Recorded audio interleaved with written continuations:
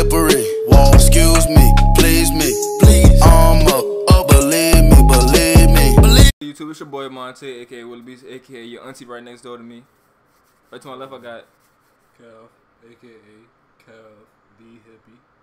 Look me up on SoundCloud too. Kev _the_. Fuck, I forget how I spell my shit, but it's HIPPY. Did I change it to an X instead of an I? Just look it up with the I first. Try both of those. Hey, boys, forget, don't check me out on Pornhub, man, at Young Sausage, man. I put in that work. Ain't no porn stars in Savannah.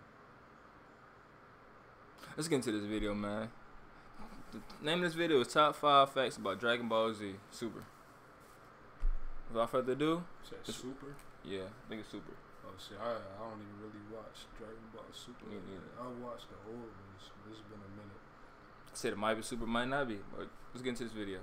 If knowledge is what you're looking for, maybe we can save you a wish. Okay.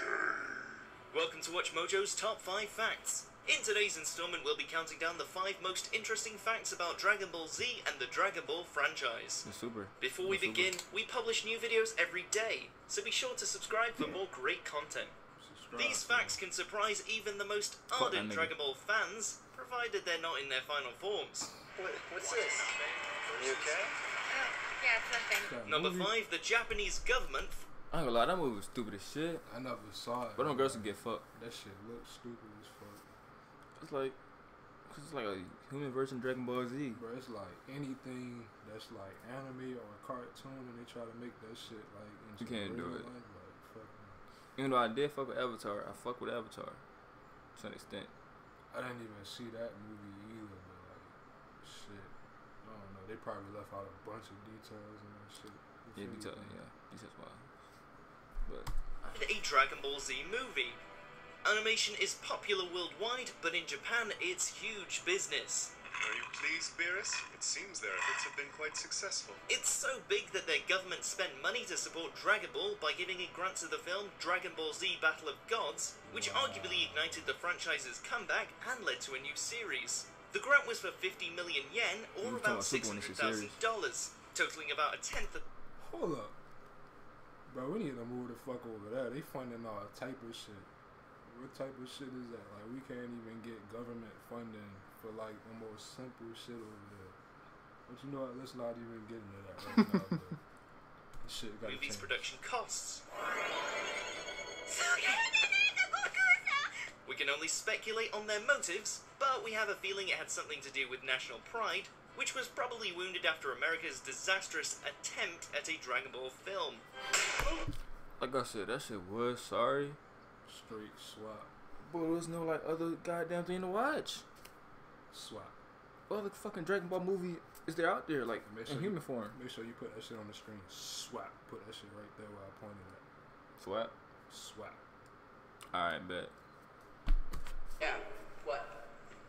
Number 4, many iconic elements have practical origins. Your bonehead creator picked a fine chapter to omit from your memory banks. Dragon Ball began as a comedy, but plenty of its serious moments had amusing and interesting origins behind the scenes. For instance, the rapid succession of villains and transformations in the Cell Saga were mostly the result of creator Akira Toriyama's editor, Kazuhiko Torishima, expressing dissatisfaction with the character's designs. Move it or lose it, pal! I'm not kidding around now! The androids were considered unintimidating or lame by Torishima, leading to the creation of Cell. Torishima also influenced the villains' transformations into more perfect forms. Even something as iconic as the Super Saiyan form had a practical origin, as it didn't require Toriyama or his assistants to colour in Goku's black hair with ink, saving time and making him look awesome.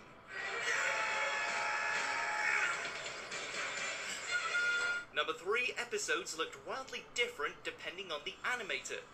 Viewers of Dragon Ball Super have been very vocal recently about the new series' inconsistent animation quality between episodes, but animation differences have always been part of the franchise. Hey, you see how he was just swinging at him and missing and shit? Hell yeah. That shit remind me of goddamn Floyd versus McGregor.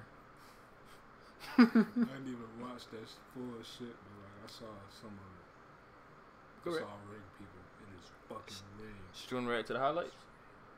You said what? Gonna react to the highlights of that shit. It don't matter. We do that next. We're gonna do that next.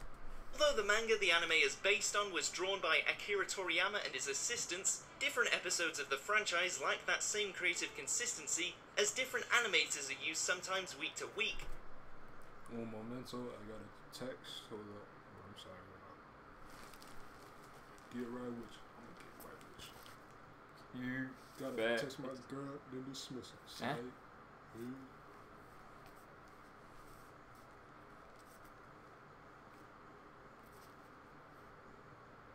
No, I might edit this out anyway. Text sent, bitch. Alright, let's get it. In backgrounds and especially characters looking highly detailed one week and then choppy and blocky the next. Ready to go, Gohan? Yeah. Inconsistency is not the key. Major key alert. I probably should have said that before I said that shit. Major key alert. Always say major key alert before you say a key. Besides the different animators, other factors include budget restrictions and the animators being based on seniority and not on skill. Number 2, Dragon Ball takes inspiration from many things. Nothing is truly original, and Dragon Ball had plenty of influences. What? Are you kidding me? One particularly strange one is the Eight Dog Chronicles, a 19th century Japanese The fuck is this? Most likely some old shit that probably came out in the 80s or like early 90s. This girl goddamn choking on a goddamn nut. This nigga would be thinking about some goddamn. I don't know. What the shit? What the fuck which is? featured 8 crystal balls that are created when the princess has sex with her father's dog. What? So my mind isn't like Alright. 8 crystal balls had sex with her father's dog. No, you gotta like probably rewind that or something because like he Bestiality? did not see that shit. Bestiality going But it on? is bestiality though. I'll go back a little They are bit. Most definitely fucking animals. 8 crystal balls that are created when the princess has sex with her father's dog. Upon So she created 8 crystal balls when she fucked her father's dog. How the fuck is that even possible? Japan. Who even came up with that? Who came up Japan. with that logic? It's funny how I said that sexual shit and that shit went straight sexual after that. Like you didn't even have to put that shit on the. Alright. being born again, the crystals shoot into Hold on, but you can say idea, but shit, she said 8 crystal balls. Goddamn, these not. I mean, these 7 Dragon Balls. Bro, she like fucked that dog like numerous times. Like what the fuck? She enjoys it. Like ain't no fucking way you about to fuck a dog one time and be like, alright, I'm fucking through it, this shit. But then like her ass is like, okay, I'm gonna just do this shit a couple more times so I can get some more crystals.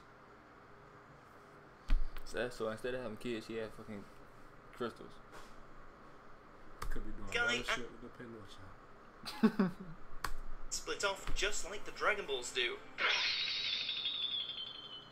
There it is. Goku himself had several influences too. While Western audiences have likened him to Superman, Eastern ones are more likely to compare Son Goku with Sun Wukong, the Monkey King from the Chinese story The Journey to the West, since both have tails, extendable staffs, and That nigga Goku was gay when he was younger. That's all I'm saying. flying clouds. Hey down there. Number 1, Akira Toriyama forgot some pretty important details. The video went off, man. We back now, man. Let's finish reacting to this video. Akira Toriyama forgot some pretty important details. 原作者の鳥山明です。いつもアホな漫画ばかり描いているので、本当のアホかと思われがちですが。 Akira Toriyama, the creator of Dragon Ball, has gone on record as forgetting the intermediate Super Sorry, Saiyan closer. form, Super Saiyan 2, saying in an interview that they once mistook Super Saiyan 3 for the second form. This Yeah, is what is but known hold on. as a super. Cause like I ain't even gonna lie, like there's a form like before Super Saiyan 2 and I'm like, how is that even Super Saiyan when like the hair is still regular? Then again, I probably don't even get the whole basis of the Super Saiyan thingy. You I probably just watch really every like- fucking video. I just like watching them and then like drawing them and shit like that. You know, I was real artistic. Still am. I didn't fucking lose my fingers or anything like that. That has ascended past a Super Saiyan. The mangaka also managed to forget an entire character, Launch, who disappears entirely from the portion of the manga that would become the anime Dragon Ball Z. You'd think that when you write and illustrate a story, that you'd be able to remember all of it. However, the life of a manga creator is a very demanding one, requiring tight deadlines, long hours, and intense concentration, so it's understandable if a few things might slip your mind. That guy sounded cool. Nah. So which of these facts did you find the most interesting? The fact I found the most interesting was the fact that goddamn she fucked the damn dad's dog and got 8 balls from that shit. Undoubtedly. Actually, the shit that it was like the inspiration for most of the shit. I didn't even know like he got inspiration from other shit to make that. So learn something new every day. But it's the end of the video, man. Like, comment, subscribe, man. Holla at your boy Willa Beast, man. Think, laugh, cry. It's okay to cry. And fuck aunties. I recommend it. It's not yours. Yeah, that's for me to do. That's what Monte's here for.